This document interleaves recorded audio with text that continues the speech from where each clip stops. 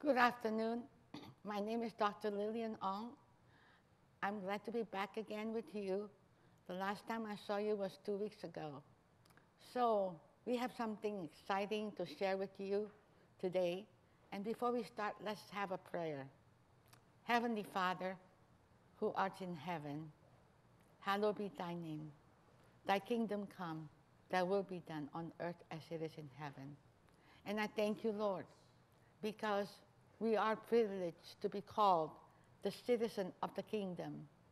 Not only that, we are being promoted to be the kings of the kingdom. And Lord, I thank you as to this afternoon.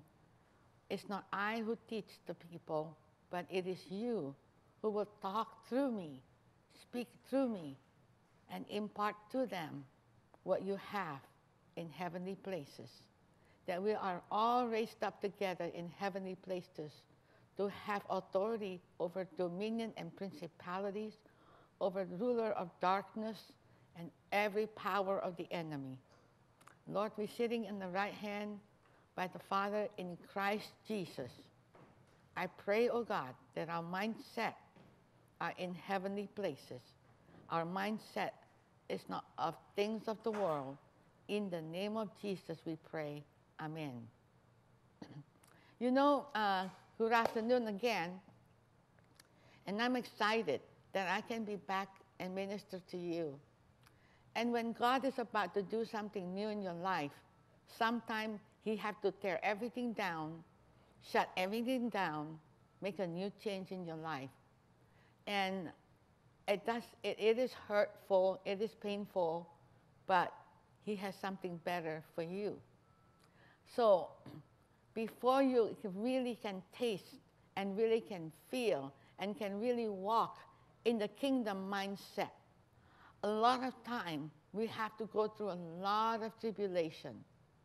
And it's not easy because the Bible said, narrow is the way to lead to salvation. It's narrow because it's so tight. You feel like you're being squeezed. You feel like being pushed. You can't move back, you cannot go forward, but everything's so tight, even taking your steps. To the right is a wall, the left is the wall, and everything's just so confined. Just like every fruit juice, when you are squeezing it, that's how you get the juice out. And the same thing, when we're under pressure in our life, the good things will come out of it, but it's painful. Now we're going to talk an example. How a simple boy who was a shepherd, when he was a boy, he was chosen by God. And of course, you know the story about King David. But before he became a king, he was pursued by King Saul, who David will replace in the future. But David knew that King Saul was anointed and chosen by God. And David dare not touch the anointed one of King Saul. David was pursued for many years. So we're going to come down to the teaching, not just about King David. Before he became a king, he has to go through a lot of pain. And during this time, he went through war after war after war. Go figure. The same thing with your life. First you become Christian. You start losing friends. Not only that, your family is not happy. Not only that, and then the next thing, your job's not happy with you because the changes, because your people cannot hang out with you on Saturday night and drinking. It's just one after another. You think the battle is over. No, another one is coming, and another one is coming. And every battle you have to fight, you are an overcomer. When you stay focused on Jesus, He will give you the faith and the strength. And you're going to go higher and higher and higher to your destiny where God called you what you want supposed to be.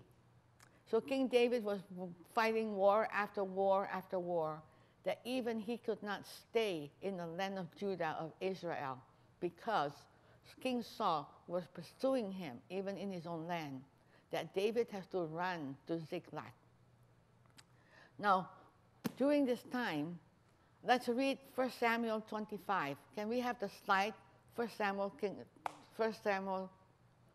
25. So this is about a man named the man in Maon, whose business was in Carmel. And the man was very rich.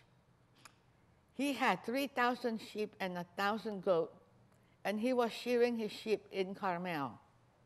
The name of the man was Nabal, and the name of his wife was Abigail, and she was a woman of good understanding and beautiful appearance. Again, the man's name is Nabal, his wife's name is Abigail, and a woman of good understanding and beautiful appearance. I want you to know, the Old Testament are the 5 books of Moses are called the Torah. In the Torah, what God gave instruction to Moses, there are things to do and there are not things that are not supposed to be done. One thing to be in the Torah is to always help your neighbor. You sacrifice yourself for the sake of one soul, and God will bless you. That's another teaching. So, when it says Abigail is a woman of good understanding, it doesn't mean that she understands everybody. Doesn't mean she's just understanding her husband, her employee, because she's a wife of a rich man. You know, there's a saying behind every good man, a successful man, is a good woman.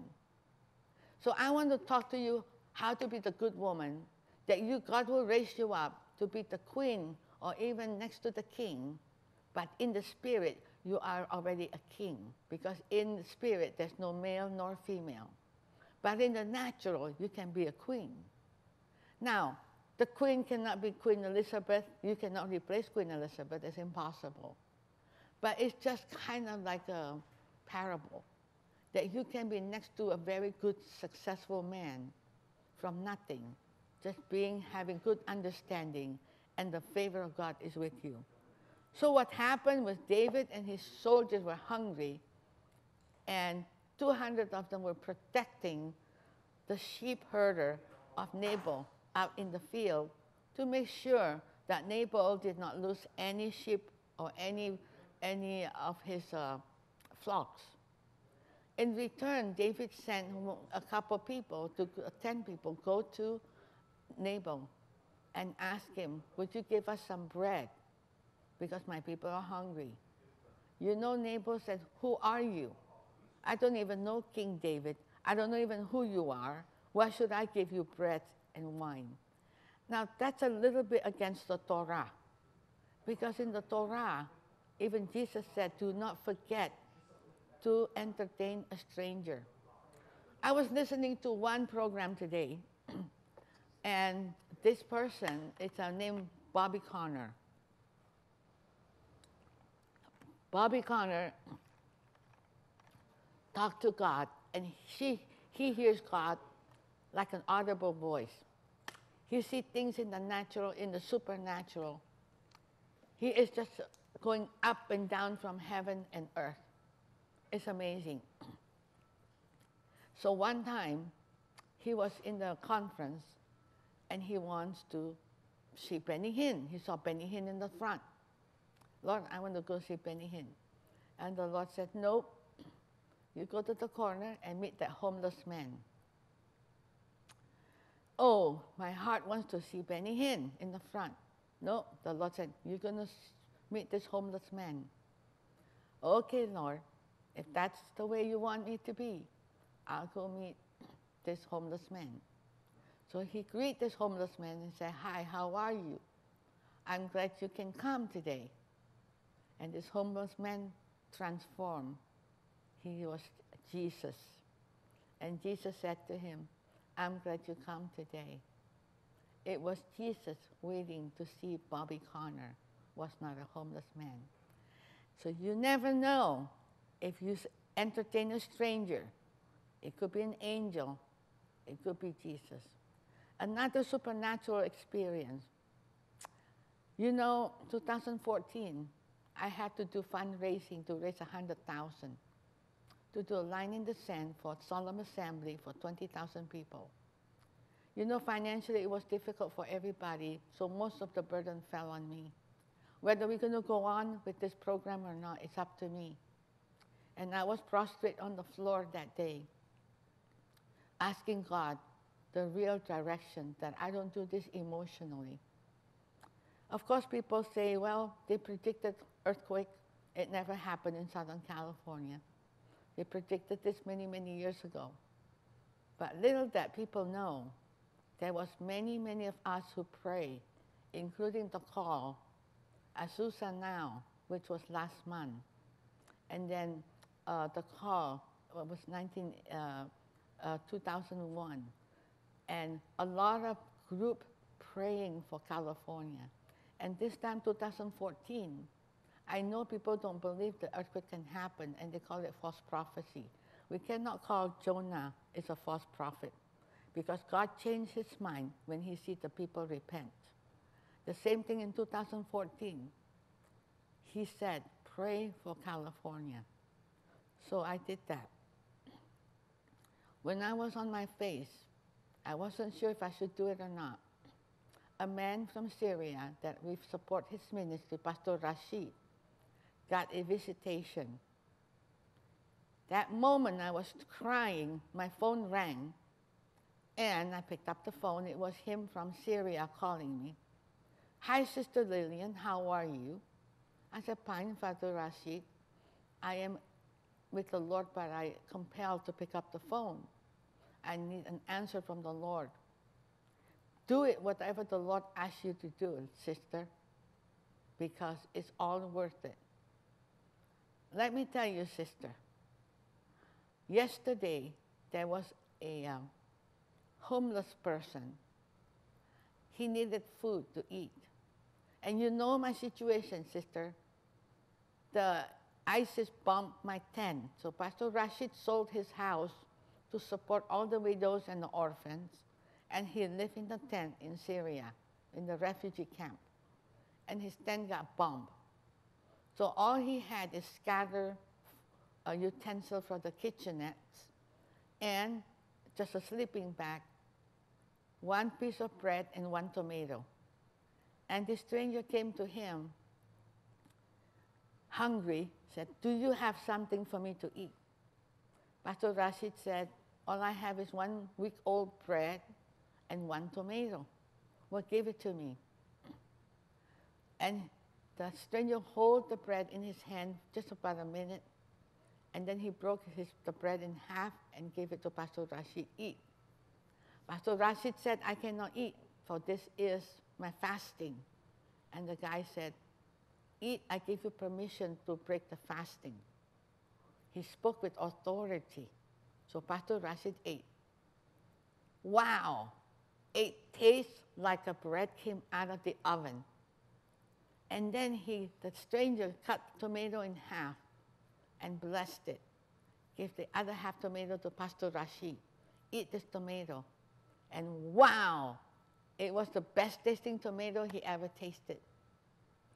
And the stranger said, Rashid, I know you're tired and you want to die. You know, this Pastor Rashid has been beaten. He went to the hospital many times. He got heart attack twice. He had open heart surgery. You know, he was really almost being persecuted many times, but he continued preaching the gospel. And he said, many people pray for you, the stranger told Pastor Rashid. And these are the people's name. And he mentioned my name, Lillian. I was crying even more. And he said, sister, the stranger knows your name. For some reason, he came yesterday. I want to encourage you that do what the Lord asks you to do. What I'm seeing here, a stranger could be angel, could be Jesus. So in this case, Nabal doesn't want to even pay attention. Who's King David?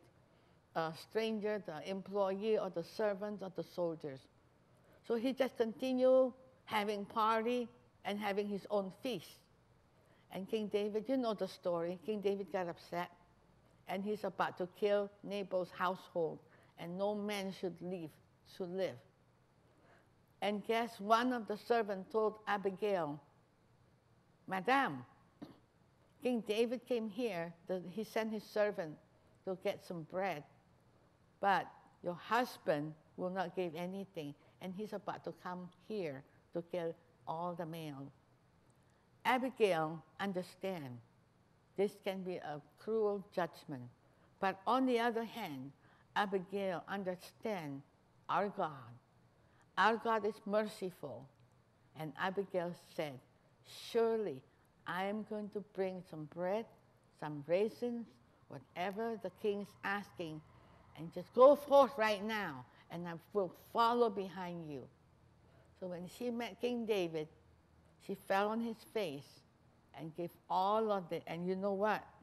She said, please, King, look and listen to your maidservant, for my husband's name is Nabal. Nabal is a scoundrel.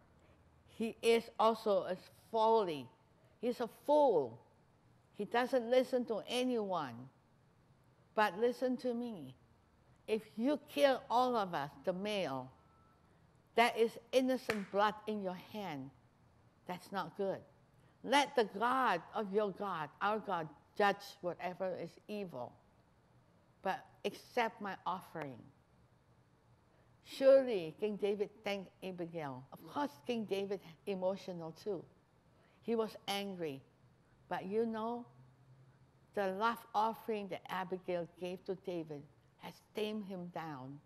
And he thanked Abigail to save him from shedding blood of the innocent people. Or he did not want to kill the people anymore. About 10 days later, Nabal was told by Abigail what happened. He was so shocked. He probably couldn't sleep. He probably feel uneasy. He knows he's at fault. Or I don't know what's going on in his mind. And he's probably stressed out. He probably looked for a psychiatrist. He probably drinking more. And what happened? He fell and he died. But it happened 10 days later. You know the number 10, if you know, commandments. There's 10 commandments. There's 10 plagues. There's 10 judgments of God. Whatever we do, we will be rewarded by God. Whatever we do, we can also be punished. But I want to share something with you. This woman of influence, when David heard this, her husband died, Abigail became David's wife. Can we have the last slide about the meeting? So I want to share with you in June 10 and 11, there's going to be a meeting about women of influence in the kingdom. If you have a mindset of understanding about the kingdom of God, understanding the teaching of the Torah of the Old Testament, it's not about religious teaching, but about every detail what God wants you to do in your life, to your neighbor, to your family, to your friends. And June 10, 11 at M3 Live in Anaheim, it's going to be 2 days for $69. I encourage you to call Sylvia Sanford Guerrero, Sylvia Sanford Ministry, and you can buy the ticket from there, or you can buy it on the phone, or just contact me to kingdomblessings.org. And I want you to don't want to miss any of the teaching, how you can be like Abigail, from woman from no one, a woman of influence, and she became a queen in the palace. And I hope, if you have not received Jesus Christ, he wants to raise you up to sit with him in heavenly places in the spirit, so that you have authority over everything. I meet so many Christians that don't have as much money, but they have joy, righteousness, and peace in the Holy Ghost. So let us pray. Father God, this afternoon, I pray, Father God, that the mindset of many women, even many men, that they will be changed, to be transformed, to have the mind of Christ. And Father, I thank you for the growth that they're going to have, so they can achieve the destiny you have for them. In the name of Jesus, I pray.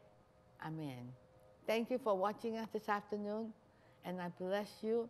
I hope to see you again in 2 weeks, and we will continue about women of influence in the kingdom of God. Good evening. Good night.